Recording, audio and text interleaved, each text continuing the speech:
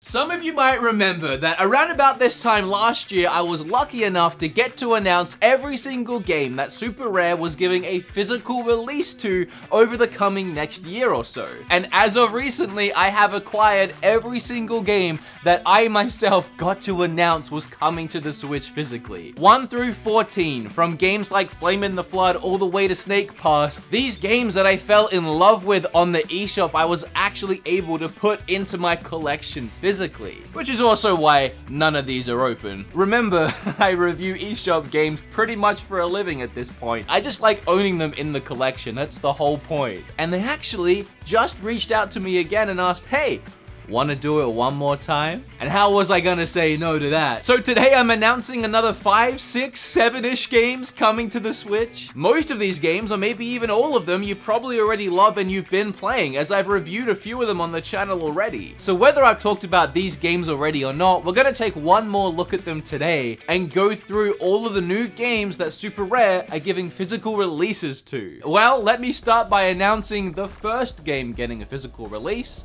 and that's Rive. Rive is still one of my favorite gaming experiences I have discovered thanks to the Nintendo Switch eShop. It's a twin-stick shooter platformer with fast-paced, addicting gameplay and great voice acting. You play in this spider vessel, creeping and crawling your way through tunnels, air ducts, and big open rooms, all inside a spaceship you are trying to escape from. There are times when levels of the spaceship flood completely or you're ejected out into space, but don't worry, your spider ship can morph and adapt to any situation. And the gameplay in all three of these environments differ greatly, but each is as fun as the last, with responsive controls and stupid amounts of enemies to blow up. Oh, speaking of, between the platforming death traps lying around every single corner, enemies and boss battles, this game can be extremely challenging. It's a very arcadey feeling game, with the focus being mostly on aim, shoot, and destroy, but it still features some pretty great level design at times with interesting gameplay mechanics. Like these zero-gravity bubbles that keep you afloat during the platforming.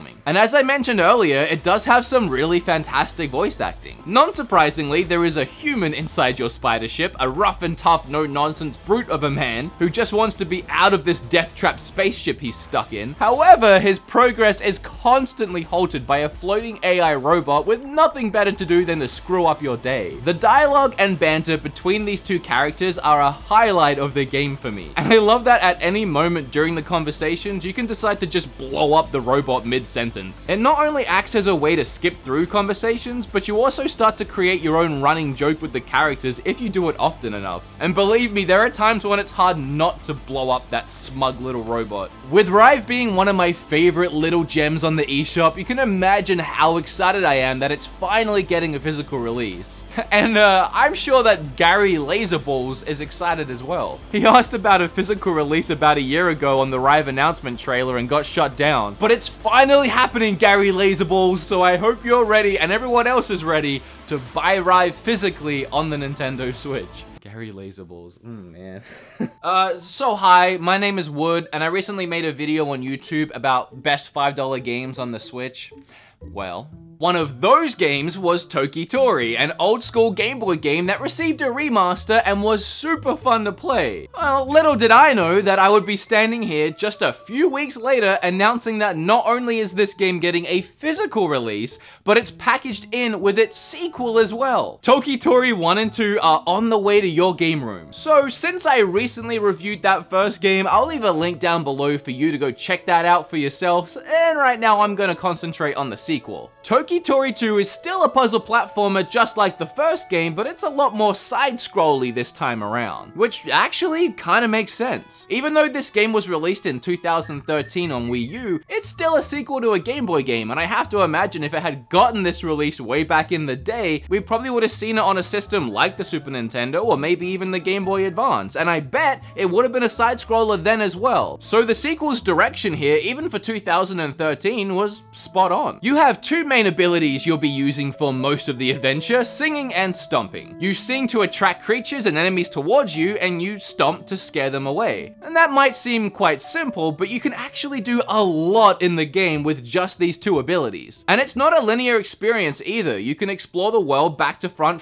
to back as much as you like, completing puzzles and finding collectibles. It's a very chilled out gaming experience. Unlike Rive, you probably won't find yourself in intense boss fights, constantly dying and falling back on trial and error gameplay. However, the difficulty in Tokitori 2 starts to ramp up as the puzzles become more challenging, especially in some later levels. Oh, and speaking of Rive, both these games were actually made by the same developer, Two Tribes, so that's how you know that this one is good too. The next game that Super Rare is plucking out of the eShop digital space and giving a hard copy physical release to is Darkside Detective. Finally, another cool point-and-click game gets a physical release on Switch. These are few and far between, so as a fan of the genre, I'll take them where I can get them. All good point-and-clicks need good stories to go with them, and the Darkside Detective not only has good stories, but spooky ones at that. I mean, the developer's name is Spooky Doorway, so what do you expect? It's gonna be spooky. You play as Detective Francis McQueen, who leads the underfunded Darkside division and must investigate evil occurrences in Twin Lakes City. And for those playing at home, yes, Twin Lakes is a direct reference to Twin Peaks. As McQueen, you investigate strange going-ons around the city. It doesn't really have one big overarching story, rather it's a bunch of short stories, kinda like picking up 6 separate creepy Goosebump books and reading them all at once. Each part is different, but still equally engaging and creepy. It also kinda feeds back into the Twin Peaks reference, with every part being like a short episode of a creepy TV show. Honestly, the creepiest thing about this game might be the artwork hanging up on that wall. What are those things? From ghosts to monsters, each case feels quite different and they're fun to solve, but for me, the real enjoyment came from the writing and the sense of humor with loads of pop culture references. And if you already love the genre, then you should really add this one to your collection. This little guy has been screaming through this whole video. He's downstairs playing with his little stuffed mouse. So if you've heard him yipping away in the video, I apologize. What is with you today? You're so hyperactive. All right, go scream some more. I know a lot of you are really gonna love this next one. Earthlock is getting a physical release. I can't ever talk about Earthlock without first giving a little background on how this game came to be. Initially, this game was released in 2016, after which the devs immediately began work on the sequel, Earthlock 2. However, the reviews of their newly released game started coming in as very mixed. The overall opinion seemed to be that people enjoyed the game, but it was lacking in a lot of areas. But the team behind Earthlock, Snowcastle Games, actually agreed with the reviews they were receiving and decided they just couldn't leave their creation like that and immediately began work on fixing and remastering Earthlock, massively changing the story and adding in tons of new content such as side quests, mini games, new scenes and characters, better animation, improved cutscenes, huge performance optimization. They even gave the new version of the game out for free to anyone who had already bought the previous version of the game. And do I need to go on? This story, and any like it, will never cease to amaze me. Sometimes it's hard to even accept criticism towards something you have made, no matter what that something is. But to not only accept the issues it may have, but to go back and put in the effort to make it better, to make it something you're truly proud of. It goes to show the level of passion and love Snowcastle Games has for Earthlock. And that passion really shines even brighter in this remastered version, which is so much better. The game has been on the Switch's eShop for a while, so if you haven't had a chance to grab it yet, or you love it so much you want it physical, now is your chance. It's just one of those games that you know will look great in the collection. The art style and visuals are similar to late 90s RPGs, and the turn-based combat has you controlling several different characters while switching their stances and using a large array of abilities and attacks. If you're looking for your next RPG fix and you haven't played Earthlock yet, start setting aside some spare cash for when Super Rare releases this game physically. So game number 5, if you're not counting Tokitori 1 and 2 as 2 games, game number 5 is Wolverblade. But after I've talked about this physical release, there's actually one more, a secret one, a number 6, which you can pick up today. But before I get to that, let's talk about the amazing beat 'em up, Wolverblade. I guess that means the Beat 'em Ups YouTube channel is actually talking about a beat 'em up for once. It's like never happens. In Wolverblade, you start by picking one of 3 characters, each with their own abilities and attributes. Then, you, start beating up people. I mean, it's a beat 'em up. Hack and slash your way through levels, mincing up enemies and smashing on walls of watchtowers. Typically with an intense boss battle to be found at the end of every level. The art style and gameplay actually reminds me of a game called Shank, if anyone remembers that game from the last generation. Speaking of the visuals, they look pretty great to start with, but some of the areas throughout the adventure really caught me by surprise on how great they really looked. The combat's pretty straightforward, there are a few different moves you can pull off to mess up enemy days, but honestly, Wolverblade for me is a back to the basics beat 'em up. It took me back to the time of playing games like Streets of Rage 2 and Final Fight. And just like those games, Wolverblade is even better when you play it in co-op. Trust me, you're gonna want an ally by your side when all of these enemies start piling up on the screen. It can get overwhelming. Another really great game that I can't wait to get physical. Let's get physical.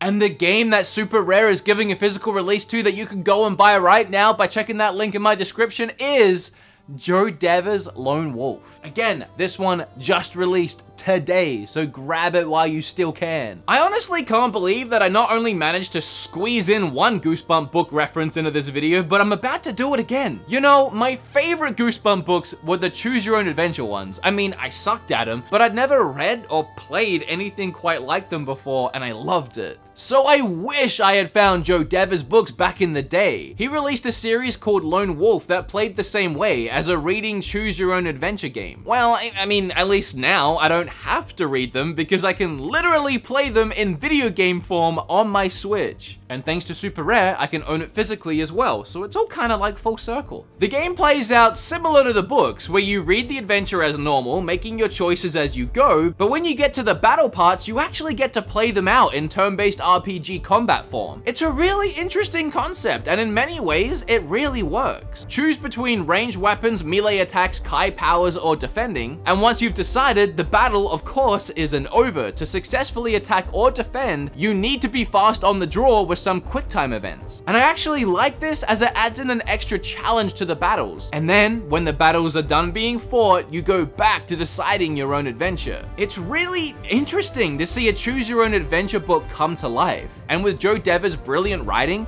this game also manages to come to life. So if you're a hoarder of games, just like I am, to the point where I won't even open them because I've already played them, you're gonna want to at least bookmark Super Rare Games' website. You can find a link in the description below. Remember, Joe Dever's Lone Wolf just released, and then all the other games I talked about today are getting physical releases through Super Rare at some point in the foreseeable future. Alright guys, if you like this video or you're new around here, make sure you flip all over that subscribe button, as well as hit the like button while you're going down there. Click or tap on anything you see on the screen right now because it would really help me out. And sorry if I seem a little tired or out of it in this video. I was kind of up all night hanging out with Boogie at Yearbox here in Frisco, Texas. It was kind of a really cool night, but I'm also kind of really tired.